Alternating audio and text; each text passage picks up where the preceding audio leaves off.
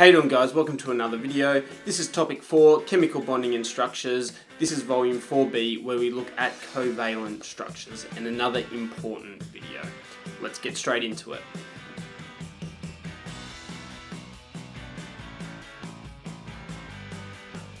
Okay, so in this volume we look at molecular geometry, bond angles, and we talk about some important exceptions for the Vesper rule. So the shapes and species are determined by the repulsion of electrons according to this VSEPR theory. Valence shell electron pair repulsion.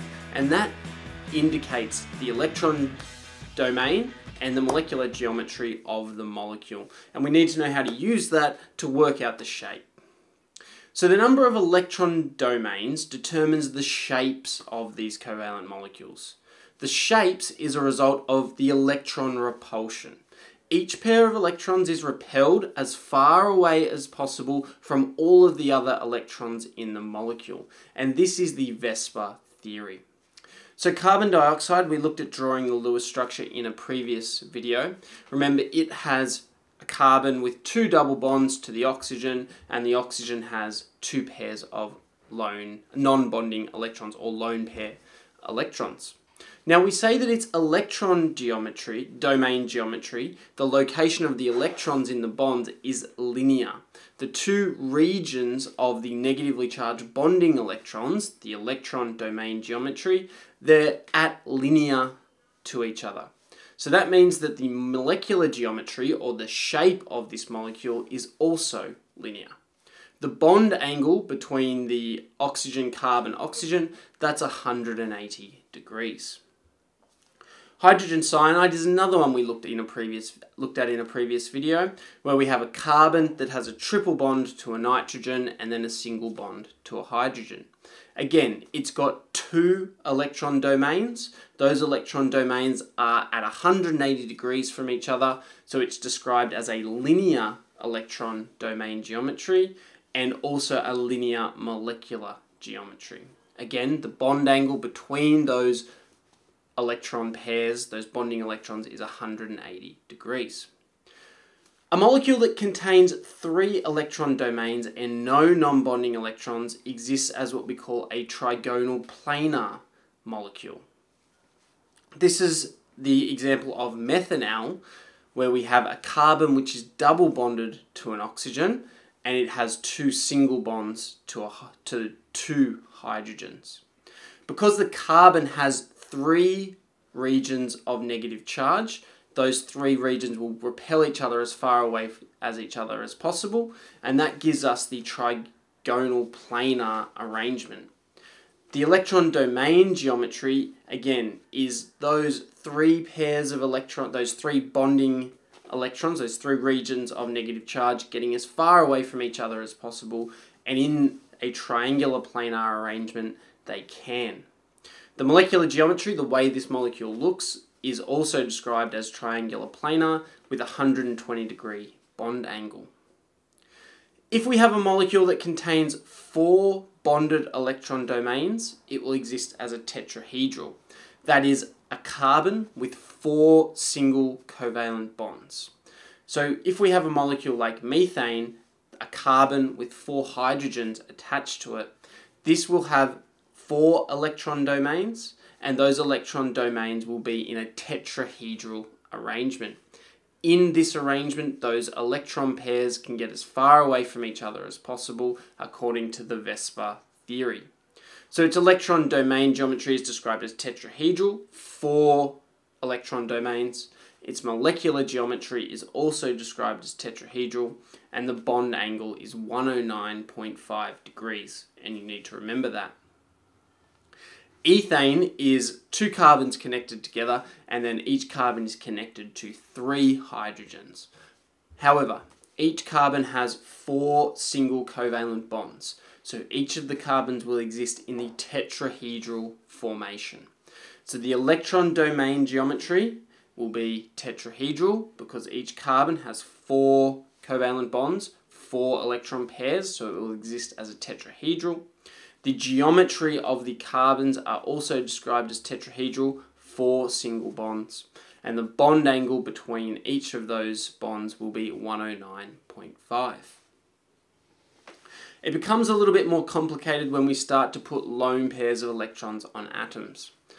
So when we have lone pairs, the situation starts to change. These electrons are identified as electron domains, but they change the overall structure of the molecule.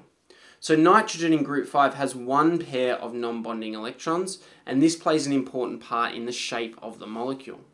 So ammonia, NH3, is a nitrogen with three single covalent bonds to three hydrogens. And we describe this as being a triangular pyramid, with the hydrogens underneath the nitrogen and its lone pair sitting at the top. Now, because it has four electron domains, the three bonding ones and the one non-bonding, it's described as a tetrahedral electron domain. However, the molecular geometry, where the nitrogens bond to the hydrogens, is described as triangular pyramid. The bond angle in a triangular pyramid is approximately 107 degrees. Phosphine Ph, phosphorus is in the same group as nitrogen, so it will exhibit the same type of bonding. It will have a phosphorus attached to three hydrogens. It will have one pair of non-bonding electrons. So it's electron domain geometry with the four different domains, one being a lone pair. It will have a tetrahedral arrangement. Its molecular geometry will be described as the same, triangular pyramid, and its bond angle will be 107 degrees.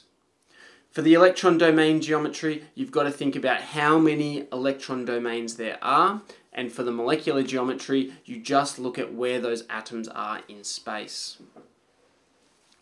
Oxygen now has two pairs of non-bonding electrons, so it will share two electrons to form two single covalent bonds. So water will have a single covalent bond to one hydrogen and then another single covalent bond to another hydrogen, leaving it with two pairs of non-bonding electrons. Its electron domain geometry, well, it has four electron domains, two bonding, two non-bonding. So that means it will still take up the tetrahedral electron domain geometry, but its molecular geometry, when we just consider the oxygen and the hydrogens, is described as bent or V-shaped. A bent or V-shaped molecule will have a bond angle of approximately 105 degrees. Hydrogen sulfide, again, sulfur is in the same group as oxygen, so it will exhibit the same type of domain geometry and molecular geometry. One of the things we need to remember about sulfur is sometimes it can expand its octet and have more than 8 electrons in its outer shell, and we come across one of those later. It will have the same electron domain geometry as water and the same molecular geometry. Two molecules that we also need to study contain what we call a coordinate covalent bond. A coordinate covalent bond is a covalent bond in which both the shared electrons is provided by one of the atoms. This is sometimes referred to as a dative bond.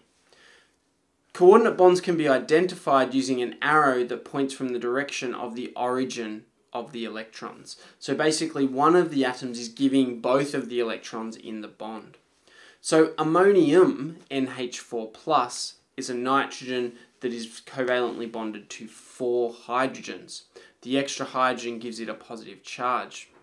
Now, its electron domain geometry will now consist of 4 single covalent bonds, with the bond up the top being the coordinate bond. That means its electron domain geometry now is going to be tetrahedral, and now its molecular geometry, because it's got that extra hydrogen, will also be considered tetrahedral, giving it a bond angle of 109.5. The hydronium ion, H3O+, well, it's a water molecule with an extra proton and an extra hydrogen. So that means it will now still exist with the tetrahedral electron domain geometry, 1 lone pair and then 3 covalently bonded pairs.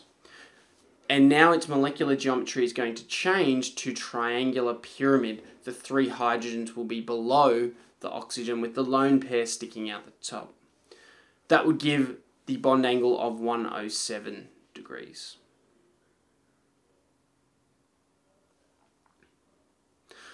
Okay, volume 4b, some top tips. Always remember to put the lone pairs in, especially if you're asked to draw a Lewis diagram.